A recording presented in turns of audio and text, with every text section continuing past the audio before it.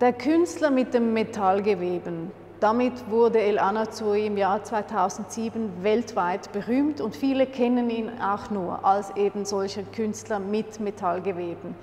Die Werkgruppe jedoch, die er zuvor gemacht hat, in der hat er vor allem mit Holz gearbeitet. Und er hat auch dort schon an dieser Frage geforscht, die ihn auch in den späteren Werken beschäftigt, nämlich wie kann ich eine Komposition definieren, die veränderbar bleibt, die beweglich bleibt.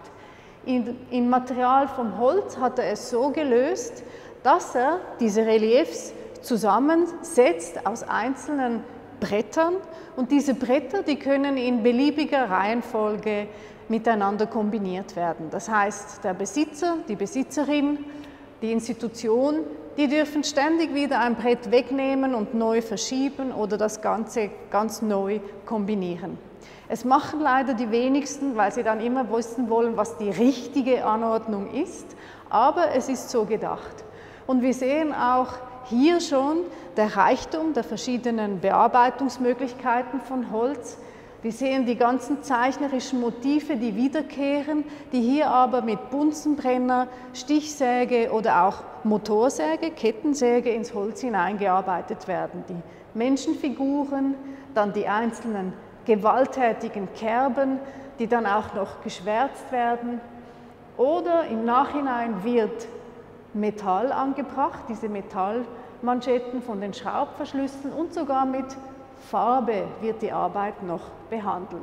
Es ist ein farbenprächtiges, ein vielfältig bearbeitetes Relief und wenn wir ein bisschen wegkommen, sehen wir, was der Titel Harvest Moon oder Erntemond, Herbstmond aus dem Jahr 1993 bedeutet. Wir sehen durch all diese Bretter hindurch eine menschliche Figur mit einem Gesicht, einem rudimentären Gesicht. Diese Figur streckt die Arme in die Höhe und oben hält sie diesen besonders großen und schönen Mond, der eben dank dem Metall auch noch glitzert. Hier also einmal mehr eine Kombination aus abstrakten und figürlichen Elementen, das sinnbildhaft auf eine universell menschliche Erfahrung verweist, das Erleben einer Ernte, einer reichen Ernte von etwas Geglücktem und das aber ganz zeitgenössisch modular interpretiert.